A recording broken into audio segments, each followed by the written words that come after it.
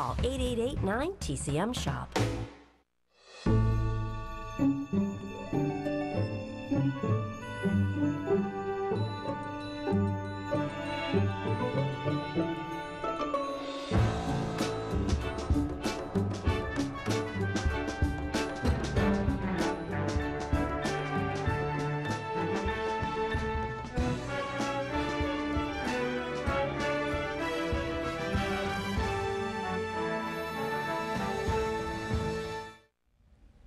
Hi, I'm Robert Osborne.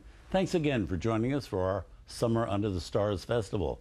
Today has been all about one of the most influential of all film actors who've ever flickered before our eyes, Marlon Brando. And next we have the film that initially put Marlon Brando on the map as a movie star and a future icon. It's A Streetcar Named Desire from Warner Brothers in 1951, based on a play which had catapulted Brando to stardom on the Broadway stage 4 years earlier.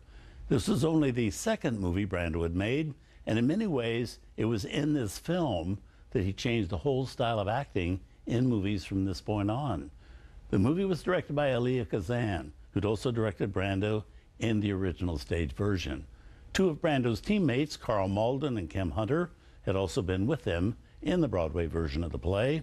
The film also stars Vivien Leigh, who played her role in the first London stage production of A Streetcar, which had been directed by her husband, Laurence Olivier.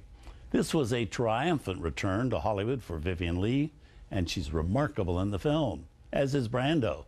From the moment he makes his first appearance, it's like a punch to the jaw.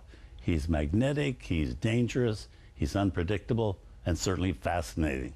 Those qualities remained a strong part of his appeal for the rest of his career.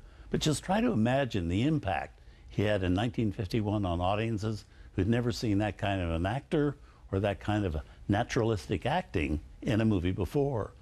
Everything about this film reeks of great talent at work, including Harry Stradling's magnificent black and white cinematography and Alex North's haunting and sensual music score. So from 1951, here's our star of the day, Marlon Brando, at age 26, among a great and talented cast in A Streetcar Named Desire.